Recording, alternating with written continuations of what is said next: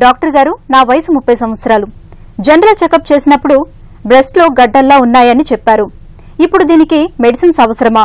Medicines తో తగ్గుతుందా లేక సర్జరీ చేయించాలా? ఇది చేయించకపోతే గడ్డలు క్యాన్సర్ గా మారే అవకాశం ఉందా? మీ సలహా ఏంటి అని అడుగుతున్నారు. ఈ ప్రశ్నకు లాప్రోస్కోపిక్ సర్జన్ డాక్టర్ నరేష్ గారు సమాధానం అందిస్తారు. జనరల్ గా బ్రెస్ట్ లో గడ్డలు రావడం అనేది టీనేజ్ గర్ల్స్ లలో ఎక్కువగా ఉంటుంది. అవి బినైన్ లీజన్స్ అంటాం, అంటే నాన్ క్యాన్సరస్ లీజన్స్. అంటే ఇందులో cancer lesions, non cancerous lesions అనే రెండుగా మనం డివైడ్ చేయొచ్చు. అంటే క్యాన్సర్ సంబంధించింది అంటే క్యాన్సర్ కాని గడ్డలలో ఇన్ఫెక్షన్ వల్ల, అంటే ఈవెన్ బ్రెస్ట్ ఇన్ఫెక్షన్ వల్ల కూడా గడ్డలు రావచ్చు, ఆర్ యాబ్సెసెస్ ఫామ్ అయ్యే అవకాశాలు ఉంటాయండి. ఆర్ బినైన్ గడ్డలు కూడా, అంటే దాన్ని ఫైబ్రోఅడినోమా అంటాము, అటువంటి గడ్డలు వచ్చే అవకాశాలు కూడా ఉంటాయండి.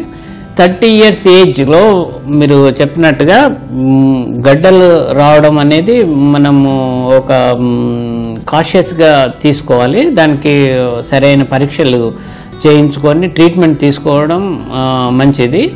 ఎందుకనంటే 30 years లో క్యాన్సర్స్ వచ్చే అవకాశాలు ఎక్కువగా ఉంటాయి.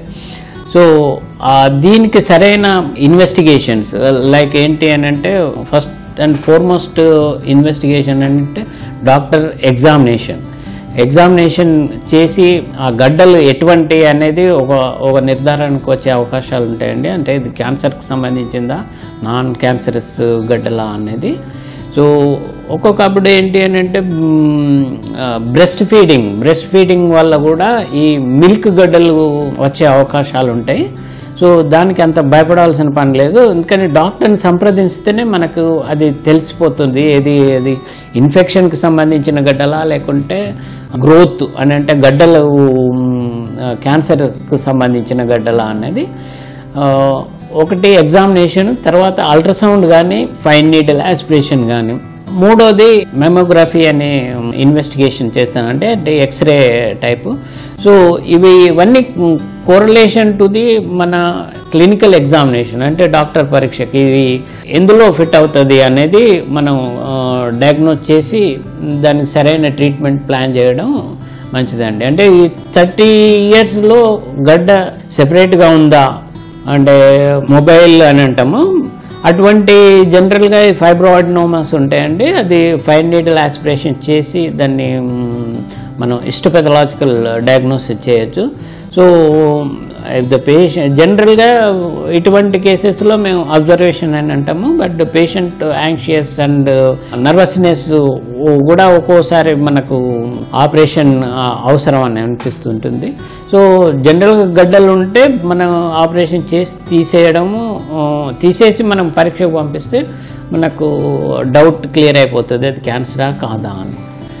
ఇటువంటి కేసెస్లలో నిప్పుల నుంచి వచ్చే డిశ్చార్జ్ కూడా మనము అబ్జర్వ్ చేయాలండి. ఇఫ్ ఇట్ ఈస్ బ్లడ్డీ డిశ్చార్జ్, దాన్ని కూడా అవసరం ఉంటే పరీక్ష చేయించేసేసి క్యాన్సర్ సెల్స్ ఉన్నాయా లేదా అనేది, దాన్ని బట్టి మనం ఆపరేషన్ లేకుంటే కన్జర్వేటివ్ మేనేజ్మెంట్ అనేది మనం ప్లాన్ చేయొచ్చు. అంటే every lump is not cancer, అంటే అందరూ భయపడవలసినంత అవసరం లేదండి.